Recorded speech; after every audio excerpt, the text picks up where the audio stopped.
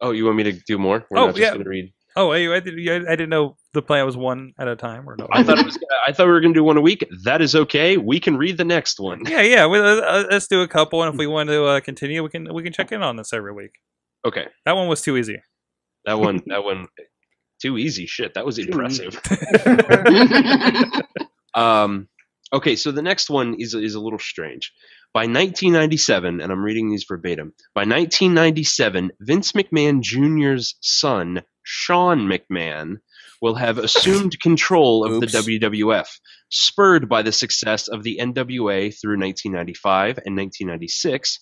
McMahon will build the WWF into an international empire greater than his father or grandfather ever dreamed of.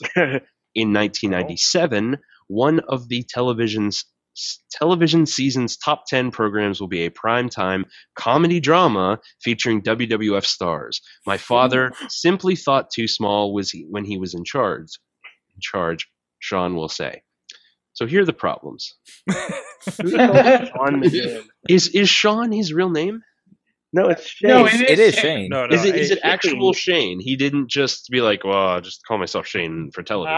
I'm gonna look that up now. Yeah. We're all rushing to Wikipedia. Like I said, I think like 1988, they didn't have Wikipedia to double check these things. So That's I think true. it's just. That's And plus, true, yeah. you already His saw Shane- how great that Brandon thing is McMahon. written. So I think it all just kind of comes Fuck it. hand in hand. His name's Sean now. Sean. Just pointing out there, Shane, your name's Sean. So here's the weird thing. It's not that far off, except it's not Shane, it's Vince. Yeah. Right. They didn't really kind of count on the longevity of. I mean, the drama, the evening drama thing is weird, but they have an evening show that's in the top 5 for cable. And really, if you think about this, is in 1988, right? So their idea of what a wrestling show could have been was probably based on the old NWA match, promo, match. They probably didn't foresee a Vince Russo written segments, That's true. soap opera style. That this may have been. So it did kind of happen. It did kind of happen in that it may be that wrestling started taking on some of those more comedy, more drama aspects rather than just stay strictly a professional wrestling show. I'm going to read the next one.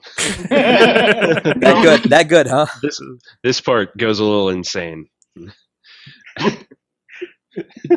Sean McMahon kills his dad, right? No. But before I read this, I'd like to remind you that it mentions WrestleMania 14. And WrestleMania 14 was the year that we had Mike Tyson, Steve Austin, and Shawn Michaels. Yeah. Okay. Yeah. Mhm.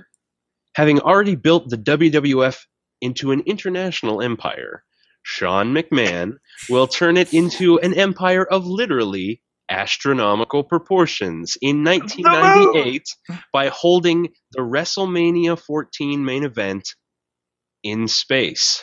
Yes. 2 years Kevin later, Nash read this.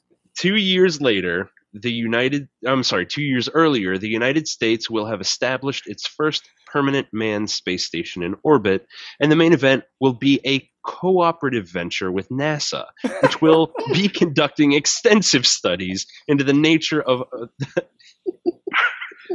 effects of weightlessness on athletic activities.